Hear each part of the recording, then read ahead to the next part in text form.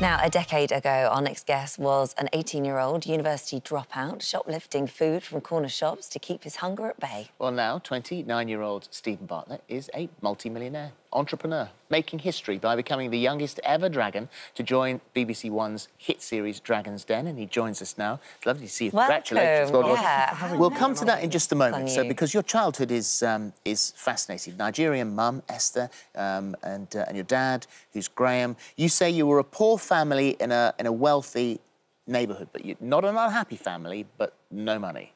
Yeah, really, and it's a really unique situation to be in because there was a clear difference in me. You know, when I look at my peers, I was really the only black kid in an all-white school of about 1,500 white kids. So I'm already trying to understand why I'm different and to fit in and relaxing my hair so it's straight.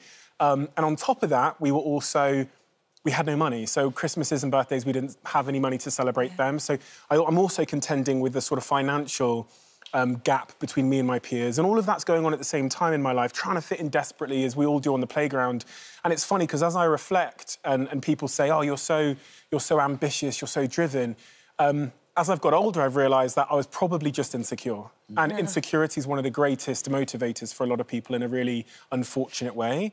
And I was trying to escape that life and fit in. But it motivated you from that moment at school, because it was even during that time at school that sort of business acumen started to show. Yeah, my parents got to a point where they were so busy. My dad was working 5 days a week in London, 4 hours away. My mum can't read or write, so she was literally at one point sleeping in her shop. So I was waking up at 10 years old, and again, you know, I wanna eat today. I wanna try and figure out how to get the shoes that the other kids have. And I learned, because of that independence, this really important connection that I hope my kids learn, which is if I'm going to have anything, it's going to be a direct consequence of my behaviour. So I would wake up and my lunch money would come from me selling something. Or so by the age of 14, I started running the school trips in the school. I did a deal with a vending machine company to fit our whole school with vending machines, and they were going to buy them. We got them for free and made commission on every sale. And I got to the point where I was so preoccupied with that, not attending my classes, half the school was trying to expel me, the other half was trying to keep me because I was generating a lot of revenue, and I decided that I would no longer go to school. So I focused on the business stuff. Well, you actually, because this continues, it's this extraordinary story, because I mean you were in trouble for sort of not attending very much. And you went to Manchester Met uni, attended one lecture and dropped out, and you said it's important to know when to quit. Yeah, it's, you know, in our society, we always glamorise starting, right? Starting that new thing, and quitting is seen as something that losers do, right? There's a phrase, quitting is for losers, but quitting is the incredibly important thing you have to do before you start.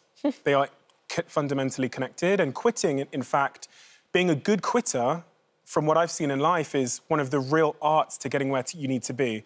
And I've been just this unbelievably peaceful quitter for my entire life. I quit school, quit university after one lecture, started a company, did it for 3 years, raised investment, quit out the blue, quit my last company, which is generating 600 million in revenue, out the blue, because I knew within me, and it's something I write about a lot, that I'd overstayed my welcome in that situation and it could no longer serve me. Overstayed your welcome in your head? Well, yeah, I have this framework in my mind that I've realised I've ran through for my entire life, which is I don't quit things because they're hard, but when things suck and they become not worth the fight it would take to change them, then you have to quit. And I write about this in my book. I built this framework that I share, a very simple framework, and I really believe quitting is for winners. It's the incredibly important thing you have to do before you start that new thing, which is going to take you closer to where you need to be, so... Well, what took you closer to where you need to be is spotting an opportunity in the market, and social media sort of opened up to you. So this was, it was the student notice boards, first of all, and then the social media, that you kind of realised the power of that, and then out of that, this social chain was born.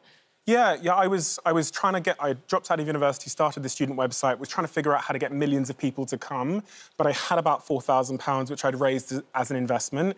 Spent all that money, as you do, and it's crazy because when you have no money, you get really innovative, you're forced to. So I gave a kid 50 quid for a Facebook page one day, posted on it, realised it was driving thousands of people. So I said to myself, what I need to do is own all the Facebook pages, all the Twitter pages. Went round the country in 2012, 2013, met every young kid that had built big social media pages, 7, 8 million followers, each page in their bedrooms, hired all of them, and that's what created this chain of social media pages. From there, the business went into marketing and started doing the marketing for Amazon, Coca-Cola, Uber, all around the world, and then it became an e-commerce company, a media business, and... God, you're impressive. It is My mightily impressive. But, I mean, there's one thing. You applied to Dragon's Den, forgot you'd applied. I mean, in 10 years to the day, you end up being youngest dragon, sitting in between Deborah and Peter Jones, who you admire. Yeah. I would have thought, though, aren't the producers of Dragon's Den going to be a little bit worried now, thinking, oh, my God, he could go at any time? Do you know, Dragons is such a huge honour. It's such a... I've watched it since I was 12 years old, and it just feels like this tremendous honour. And the other word I used to describe it is responsibility, because I know I was that 12-year-old kid looking at it, understanding the world of business from that show. And I know there'll be other kids, especially kids that come from sort of underrepresented backgrounds, that don't have rich families, and that might be, you know, certain ethnicities. And they'll be looking up at me. And because I'm there, I think it's a signal, because, again, I think the most powerful role models are those that are relatable, that have walked your path, a signal that they can too. So I really am just incredibly honoured to be on the show. No suits? No suit. In fact, I had a much more extreme outfit, but it strobed under the light, so I had to change to outfit number 2, which is just a kind of like a T-shirt, shirt thing. And, yeah, I really just want to represent my worldview, the people that are like me and young people, and let them know that there's no stage too big to aspire to, I guess. You are very impressive. I mean, that first time you got your first win on there, the moment that you sort of took it off the other dragons, that must have been sweet. It was very surreal. Like, there are small sort of techniques. You've got to say, I'm out. You've got to say your offer in a certain way. And I kind of stumbled through that, and I couldn't quite... And then I went to stand up. I don't know, COVID, can't say...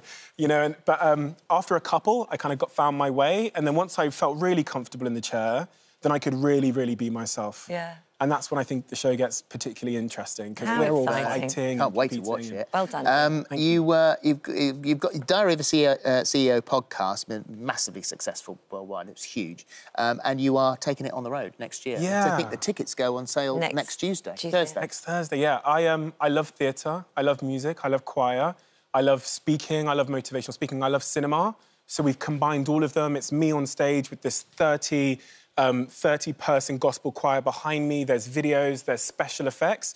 And it's this journey about success and striving, but also about love, heartbreak, rejection, and what I call mature love. It's a 2-hour show starting at the London Palladium next year, and it's going to be pretty special. If you're into that kind of thing and you want to feel something, especially after 2 years of not feeling much, you know, you might cry, you might learn some things, but you'll definitely have a good time. You're amazing. Yeah, God, you really are. And I'm like, I don't care what you're talking about. I'm just going to sit in the front row. You're going to come. Just listen to it. Brilliant. Well done, you. You've got to get him on your podcast. Thank you. I know, exactly. Thank you. Thank you so much. Thank you very much indeed. Yeah, and as we said, the Diary of a CEO UK tour is next year, but the tickets are available from next Thursday.